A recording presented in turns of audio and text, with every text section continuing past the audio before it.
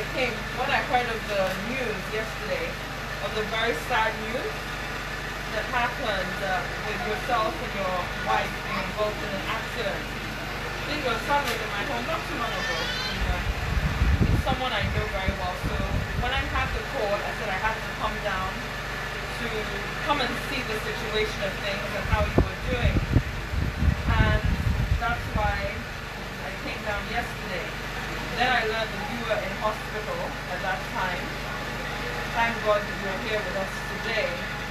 But unfortunately, your wife was not as lucky as you were.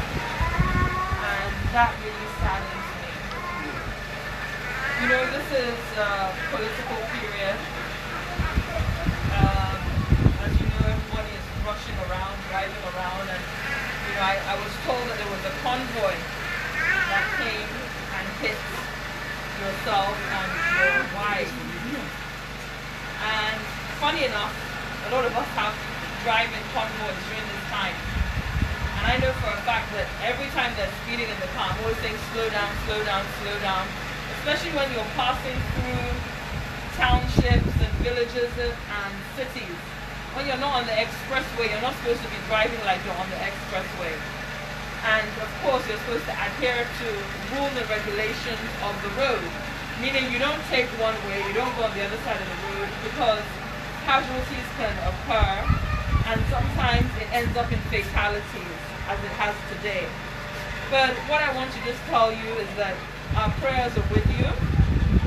And not only our prayers, we're going to be here to support you every step of the way.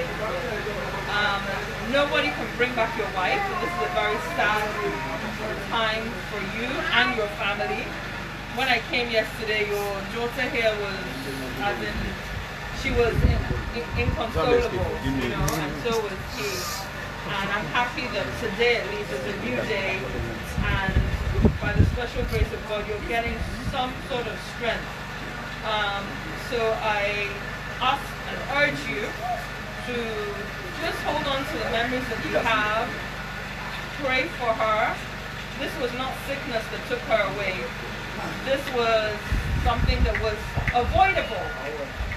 And that's what is so painful about it. This was an avoidable occurrence, you know, and sometimes we have to be careful. Accidents do happen, but not when one is reckless, and therefore this has happened. Let me just say once again, thank God for your life. And I know that all of you will get strength off each other. At least children, you have your father here today. I know of people that have lost their whole families in accidents. I know of people that have lost several people in accidents. You know, one life is one too many.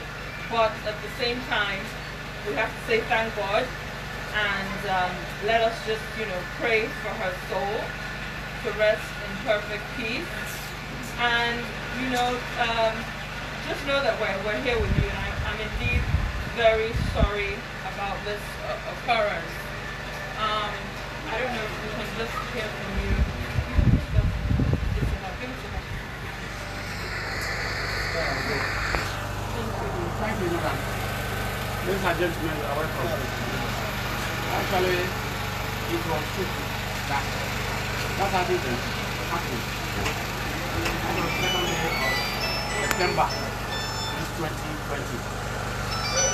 It was towards evening time, because I've already returned from the meeting which I went with my wife.